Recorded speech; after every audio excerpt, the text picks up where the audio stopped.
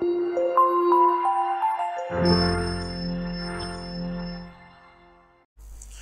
friends, welcome to Dr. Ossai Physiology Academy, DOPA for short.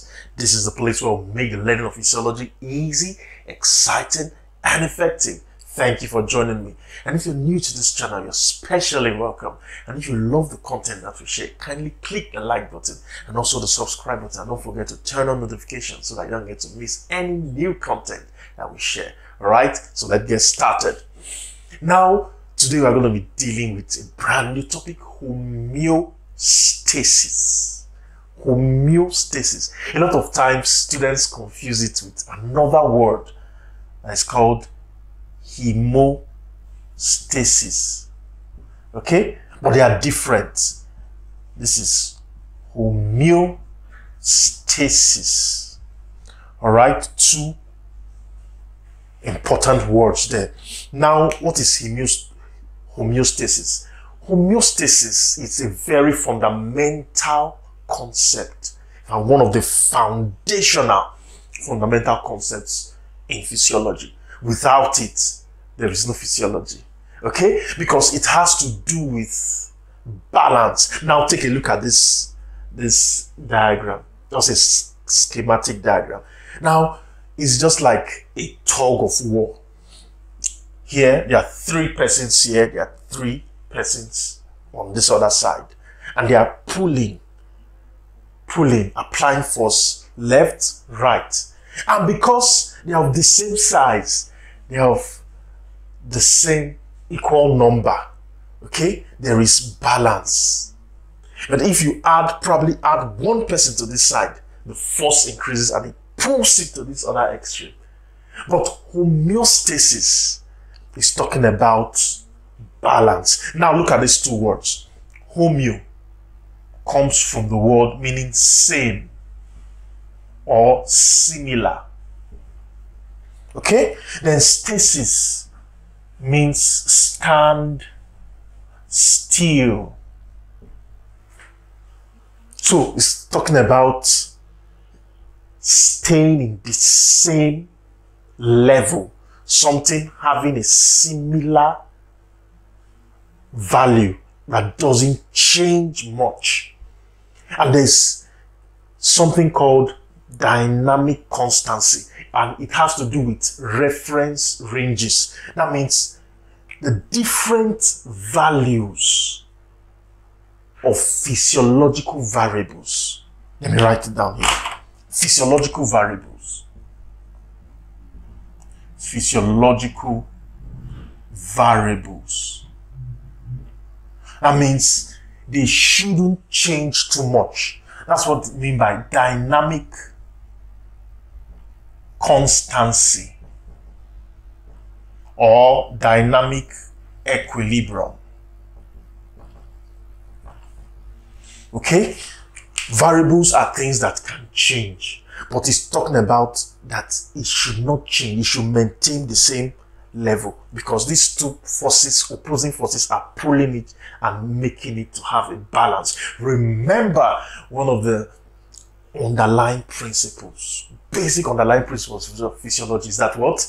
That the body functions through multiple control systems that are working in opposition to each other but are necessary for health and survival. So this homeostasis has to do with that balance.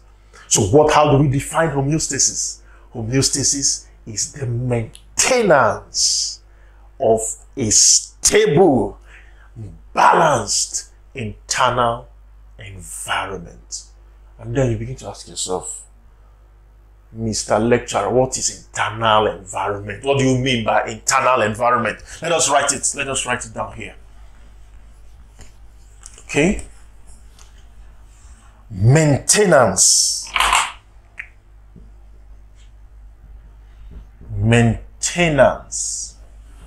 of stable internal environment.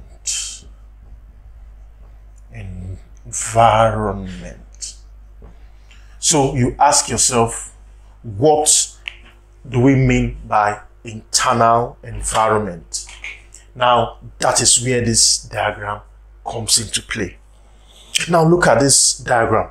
The cell, general physiology, we are starting with the cell to understand everything that goes on with the cell. That will lead us to understand how the body works, the mechanisms of body functions. Now, this is the cell. The cell, whatever surrounds something, is called its environment. Is that also? Now, everything that is outside me, it's my environment. Whatever surrounds you is your environment. So, there is something that surrounds all cells. The cells are not just there in a dry environment. They are surrounded by water. They are surrounded by fluid, body fluids. We call them body fluids. Now, look at this. This is the cell up to this point. Okay, the cell membrane stops at this point. Now, surrounding the cell, you are just showing a portion of it. This portion is called the interstitial fluid. Okay?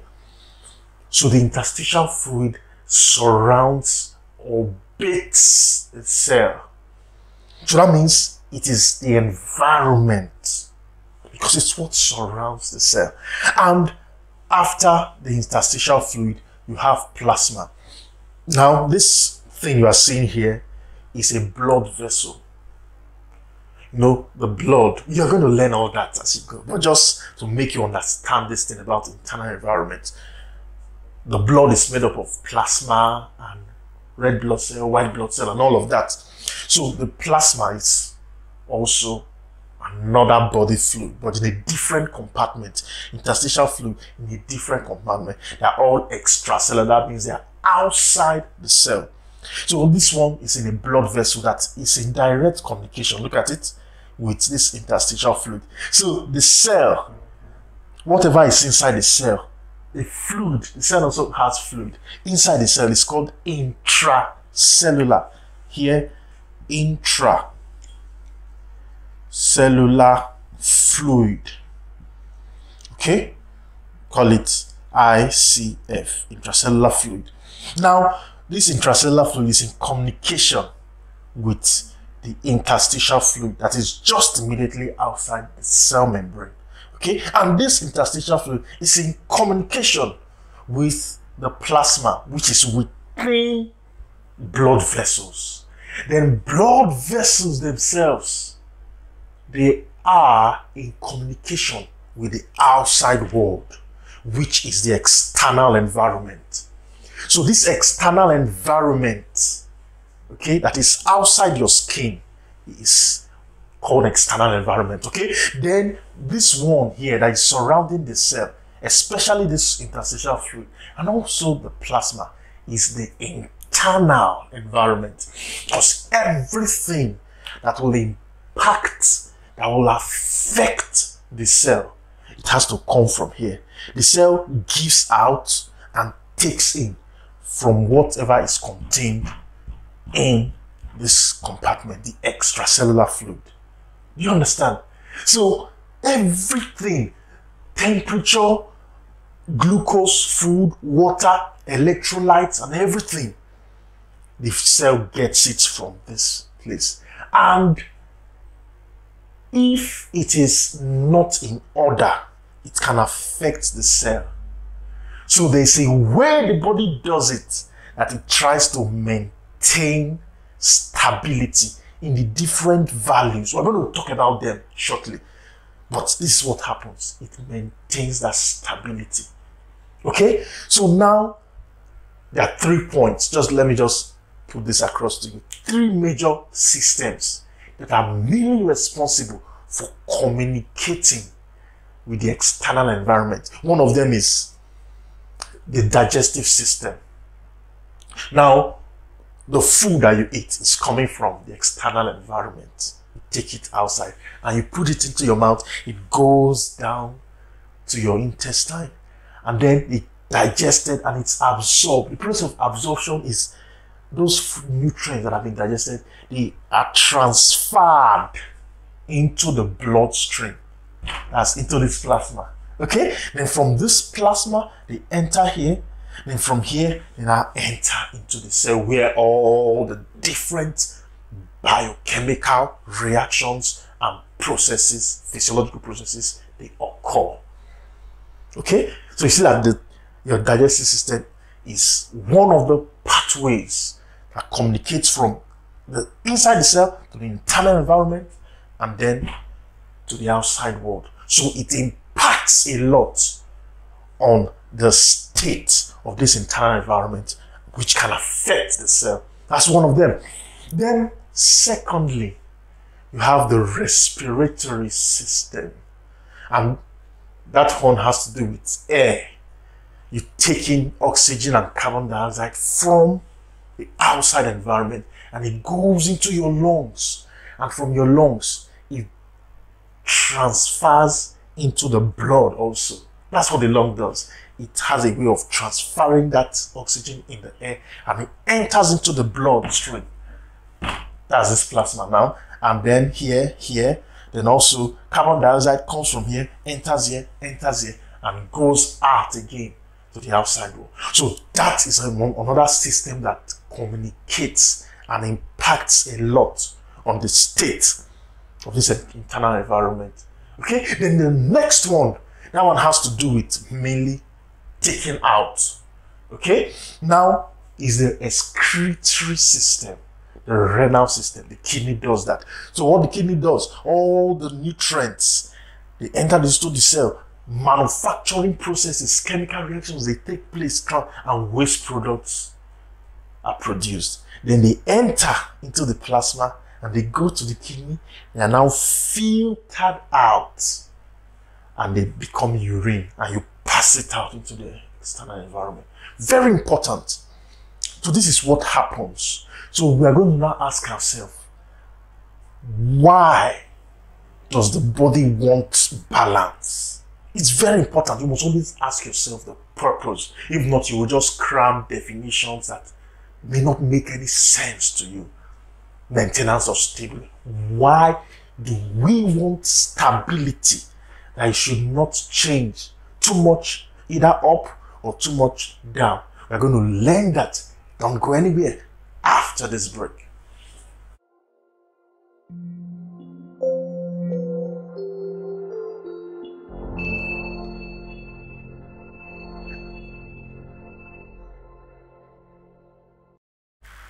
All right, welcome back. Now, we want to know why. When the purpose of something is not known, it's cramming, and cramming does not help you. You easily forget. Now, why does the body want stability, not to move too much? Now, one of them, we're going to be looking at it from some standpoints. Homeostasis, from the standpoint of enzyme. Enzyme. Now, you know what enzyme is? They have to do with facilitating chemical reactions. And you know that physiological processes and function, they have to do with chemical reactions. So, enzymes are very delicate. Very, very delicate.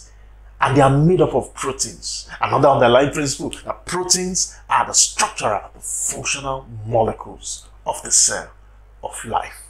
So, the two major things that affect an enzyme, that can stop an enzyme from functioning. And if an enzyme stops functioning, chemical reactions stop functioning. The cell stops functioning. Two things. One of them is pH. You know what pH is? Another one is temperature. pH has to do with acidity, alkaline. If the acidity of this internal environment is too high, it stops, enzymes stop functioning. Okay? If the alkalinity is too high, it also stops the enzyme from functioning. The same thing with temperature. When the temperature is tilting too high, it stops the enzyme from, it denatures the protein. Proteins, they can be denatured and change the structure. That's what denature means. And they stop functioning. So the body does not want anything to happen to this enzyme. So it tries to maintain the temperature in a very narrow range, usually between 36 to 37 degrees centigrade. Then the pH around 7. You know, pH is 0 to 14. So around this 7, it maintains. So that's why the body wants to maintain temperature. So temperature is one of those physiological variables. So we're going to be dealing with it. It's very special, very important. And another thing, number 2, energy. Energy is what powers all those chemical reactions. And energy is gotten from where? When you're going to learn it in biochemistry, but let me mention it. 2 things, oxygen and glucose. Oxygen powers and activates glucose to liberate energy. So the body also tries to control the levels of oxygen in the body and also the levels of glucose in the body. Okay? So there are mechanisms that the body, it tries to control it. Like the oxygen is going too low, it activates certain mechanisms and make it to go higher, to increase. And if it's going too high, it also makes it reduce. Then also related to this oxygen is red blood cell. RBC. You know, red blood cells are the ones that carry oxygen, so it's related to it also.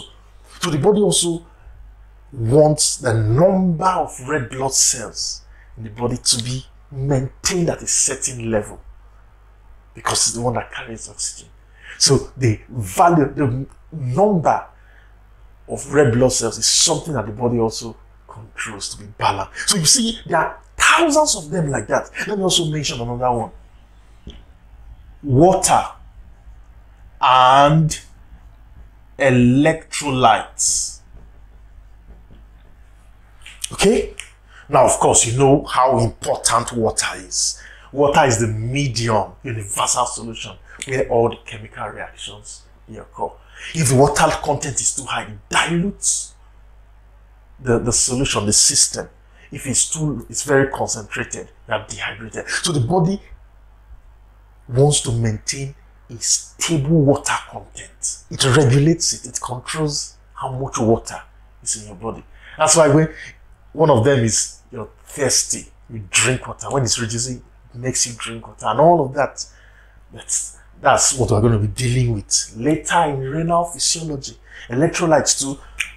Electrolyte has to do with sodium ion, potassium ion, chloride ion, and all those ions. They are also important in the functioning of nerves. You know, nerves, they conduct electricity.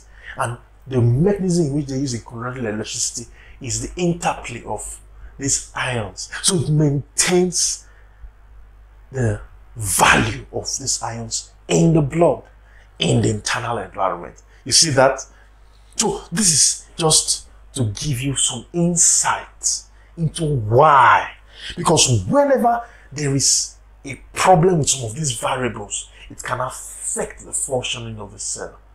Okay? So another one, for example, is CO2. You know, CO2 is the product of glucose metabolism to lead CO2 and oxygen and all of that. So it's one of those byproducts. If it builds up so much in the cell, it will inhibit and stop enzymes from functioning.